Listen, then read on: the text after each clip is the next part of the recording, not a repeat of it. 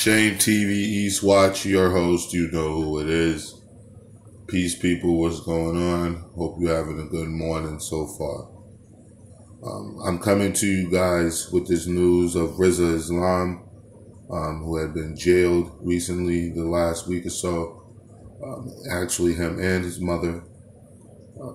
Name is actually Ronnie Stephen, and if you don't know already, him, his mother, and a few other people have come under scrutiny lately for their medical insurance.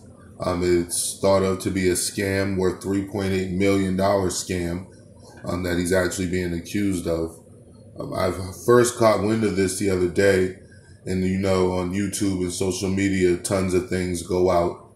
So what I actually heard was that he was arrested and he was jailed for this and he was jailed for that. What he was initially jailed for, though, and sentenced 5 days in jail for with him and his mother, was actually contempt of court. Now, he went to court, of course, with his mother, like I just stated, but they went and what the reporter, Jeffrey Augustine, which is pure propaganda presented by Jeff Augustine. I'm just going to say that outright right now. Like the entire news team that actually covered it, it's pure lies because they were calling him a sovereign citizen. And for anyone who isn't in the know, I often talk about people who bring up status correction, etc., because I know what it means to fight firsthand in court with your life on the line. So I often bring it up to people who've never even done it and are always talking about it. And I'm like, you can't teach something you've never done, especially something like that. You need experience. So anyway, but to bring up the term sovereign citizen, whenever you hear those words together, sovereign and then citizen, know that that's government propaganda. Even the people who, and I'm being honest to them, the people who use status correction, who speak about status correction, the individuals who know about it, who know the frauds that the courts perpetrate every day with their collusion, etc. People fight back against it, and more people are going to continue to do it. But what the government has done, state, local, federal, what they have done is they've ramped up their propaganda machine, number one, to get you and I to not even look into it, and then to look at it as though it's nothing but foolishness and hogwash, though it is not. Most of the things that people talk about when they talk about status correction, those things are true. The judge colludes with the prosecutor. That is illegal. He is not supposed to do that. He or she is supposed to be fair and impartial. They're not supposed to be buddy-buddy with police unions and organizations. You're supposed to be fair and impartial to everyone. So the things that they bring up, as far as not being able to get a fair trial, all these things, those things are true. Okay? Just factually stating those things are true.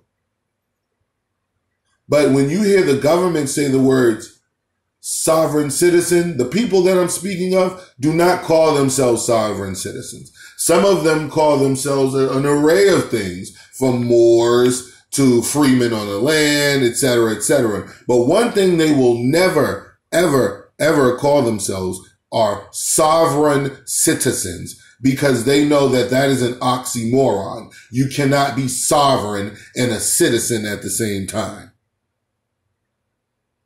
Because a citizen is a subject, and he is subject to the whims of whoever he is subjected by, i.e. his government. So whenever you hear that, what you've heard, and you will continue to hear thrown around Rizza Islam, that is propaganda. Now, I don't know anything about whether or not it's factual. This brother is scamming and frauding certain individuals, whether it be government or personal individuals, out of $3.8 million. But what I do know is the government is starting off all wrong once again, because if you are trying to prove guilt and attach guilt to someone, first off, you can't throw out slanderous, nonsensical, actual, no fact-based attacks. And that is exactly what Jeff Augustine has done for the local news. He's done that for the local and state government. Because you cannot be a sovereign and a citizen at the same time. And no one who's ever spoken about status correction, fighting for their own, even people who defend themselves in court, have never referred to themselves as sovereign citizens. That is a made-up government propaganda tool. Now, getting back to the facts of the case, the brother was actually jailed for contempt. So what it is he was basically standing up for himself. And one of the main tactics that the court will do is they'll give you a contempt of court charge, is what he received, or a mental health evaluation, meaning you must be mentally crazy or mentally unhealthy or unwell to ask us for facts and evidence that they have to do whatever it is they are attempting to do, which they should have and should be easily and readily available to you to provide to you at a moment's notice. So instead of answering those questions, they tiptoe around those questions because they know they do not have facts or evidence to provide to you or anyone else that they have the authority, legal or lawful, to do anything to you in those courtrooms. So that, again, is a propaganda tool. So the reason I'm doing the video is to let you guys know that the brother has been jailed on felony charges. Well, let's say this. The brother was initially charged a felony, okay, for fraud.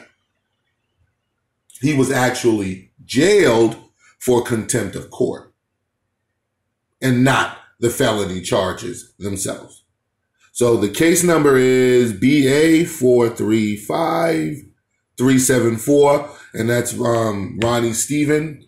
And you can look it up yourself and see what you think, but I'm just passing this information on. The brother has been jailed, him and his mother. They have been charged with a felony charge of fraud for Medi-Cal insurance, saying that the whole Scientology movement has been nothing but a fraud. And that's what the prosecutors are saying in this case. But again, we all know that they don't prosecute people who actually do crimes like murder and fraud in their own communities, and they say nothing about it. So it's just, it's hard to look at him as though he's some sort of criminal. But just passing on information, Rizza Islam was actually jailed for contempt of court. He was actually jailed for contempt of court, not necessarily jailed for the felony charges. Shame TV East Watch. Peace.